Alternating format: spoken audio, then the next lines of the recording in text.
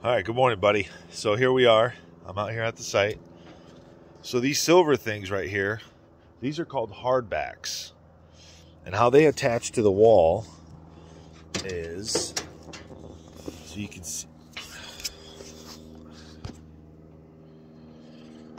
can see right here, that screw right there. So this whole thing is screwed all the way up on these little slots right here. It screws into the foam right here. And then these are supported by these yellow supports, and they're staked into the ground. And then one goes here, and then one comes in and goes right up here. So you got a double support supporting the wall.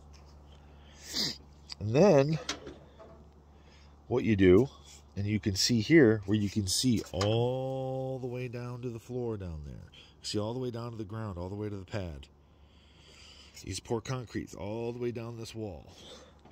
And then on these areas where you've got, this is called a common seam, where you have a common seam, you're going to glue this, and then you're going to put a board here so it's fully supported so it won't blow out concrete.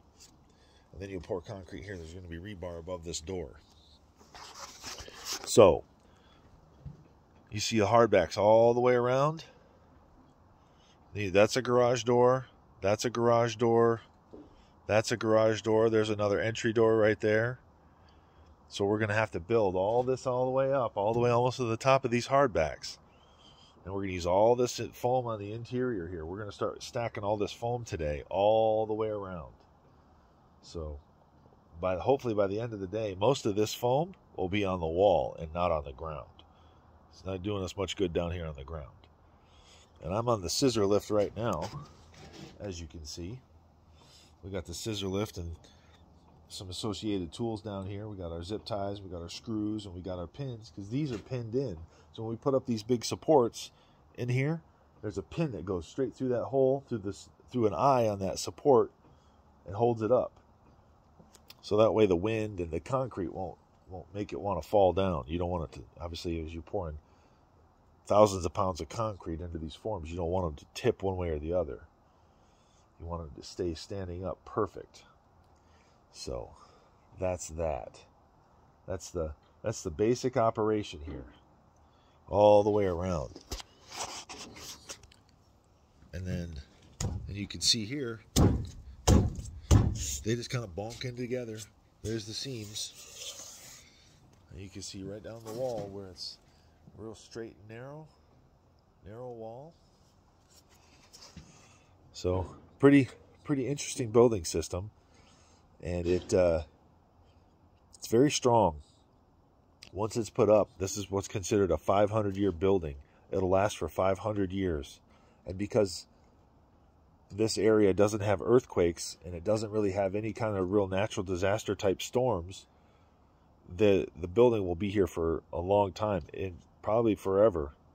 It'll be here because the way it's built with the rebar and the concrete and this foam, it lasts forever. Once you get this foam, once the wall's done, you spray paint the foam to keep the sun off of it, and then on the outside you can put metal on the outside of the foam and basically have what looks like a steel building, but in fact it's just steel over top of this foam over concrete. So it'll last and last and last. So, but that's the video. So yeah, good stuff. And there's Mr. Tom over there. Say hi, Tom. Hello.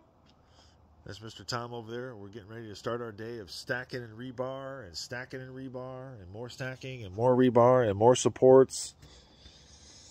And it's going to be crazy. I'm going to be really, really worn out. And it's cold. You see I'm wearing this sweater. It's really cold this morning. It was in the 40s this morning. Daddy's not used to that. So, but you can see the area around us. You can see the mountains. All the trees, the mountains back there, the mountains back there. All these big rocks and boulders. They had to dig out all these rocks and boulders around here. See those? That rock right there weighs as much as a car. And that one up there on the hill right there probably weighs as much as a truck, a big semi-truck. That thing's huge. So, and over there, there's a big granite top. That's the actual top of the mountain right there. And that thing is, I don't know how thick, probably to where the level of where this garage sits versus the top of that is probably 20 feet of rock, 20 feet thick of granite rock that will have to be drilled and blasted out with dynamite. So this is a pretty crazy place to build a house and a garage for sure. Real rugged living up here. So I hope you like this video, and I'll get this posted on YouTube so you can watch it, and I love you. Bye.